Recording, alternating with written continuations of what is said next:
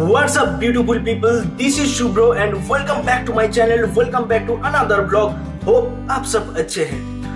जब से मैं YouTube में वीडियो डालना शुरू किया, जब से मैं यूट्यूबिंग शुरू किया, यूट्यूब में व्लॉग करना शुरू किया, तब से एक ही क्वेश्चन मुझको बहुत लोगों ने पूछा और वो क्वेश्चन है, तुम एक बंगाली होके क्यों हिंदी में व्लॉग बनाते हो?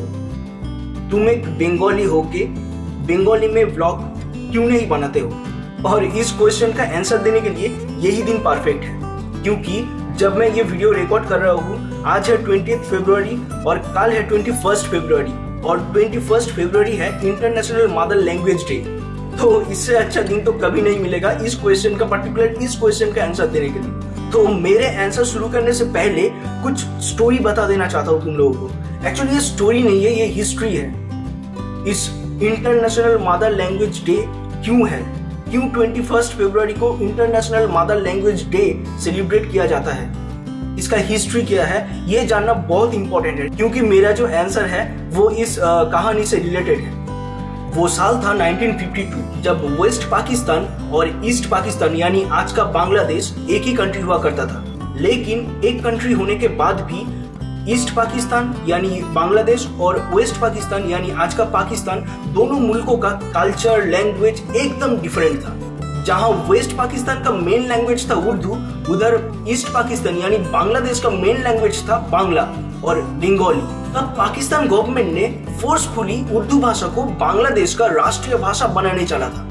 लेकिन अपने मातृभाषा को रक्षा करने के लिए सभी बंगाली लोग और स्पेशली ढाका यूनिवर्सिटी के बहुत सारे student Bengali language movement start किया, यानी भाषा आंदोलन स्टार्ट किया। और 21 फरवरी 1952 में इस भाषा आंदोलन में शहीद हो गए अब्दुल सलाम, रफीकुद्दीन अहमद, अबुल बरकत, अब्दुल जब्बर। 21 फरवरी 1997 में यूनेस्को ने बंगाली भाषा की सम्मान में हर साल 21 फरवरी को international mother language day celebrate करने का फैसला लिया और तभी से हर साल 21 फरवरी को international mother language day celebrate किया जाता है। और सबसे खूबसूरत चीज क्या है पता है?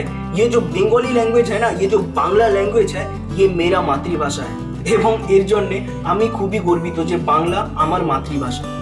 देश भाग होने के बाद बांग्लादेश हम लोगों से अलग होकर एक अलग मुल्क बन गया, लेकिन हमारा भाषा एक ही रह गया।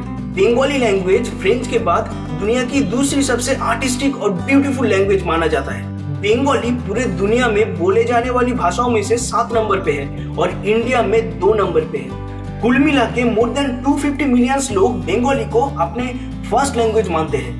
बंगाली बांग्लादेश की नेशनल लैंग्वेज है और वेस्ट बंगाल एंड त्रिपुरा की फर्स्ट ऑफिशियल लैंग्वेज है। बांग्ला असम और अंडमान निकोबार आइलैंड की सेकेंड ऑफिशियल लैंग्वेज है। तो अब मैं बताने वाला हूँ क्यों मैं बंगाली को छोड़कर हिंदी में वीडियो बनाता हूँ, क्यों मैं हिंदी में व्लॉगिंग करता हूँ। सिंपल सा बात है, मैं एक बंगाली हूँ, लेकिन उससे पहले मैं एक भारतीय हूँ, एक इंडियन हूँ। भारत मेरा देश है, भारत मेरा फैमिली है और हिंदी भारत का ऑफिशियल लैंग्वेज है।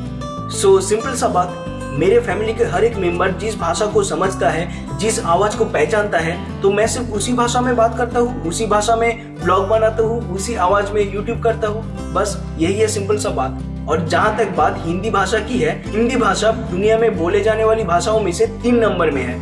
पहला है चाइनीज, जिस भाषा में ऑलमोस्ट 1.1 बिलियन लोग बात करते हैं। उसके बाद है इंग्लिश, जिस भाषा में ऑलमोस्ट 983 मिलियन लोग बात करते हैं। उसके बाद आता है हिंदी लैंग्वेज, जिस भाषा में ऑलमोस्ट मोर देन 544 मिलियन लोग बात करते हैं। तो ये नहीं है कि हिंदी लैंग्वेज सिर्फ हमारे देशों में बोले जाते हैं, इस भाषा को हमारे नेबर कंट्रीज भी समझता है। सो I am a proud Indian Bengali, जिसको बंगाली होने का भी गर्व है और उससे भी ज्यादा गर्व है एक भारतीय होने का। जय हिंद, जय भारत।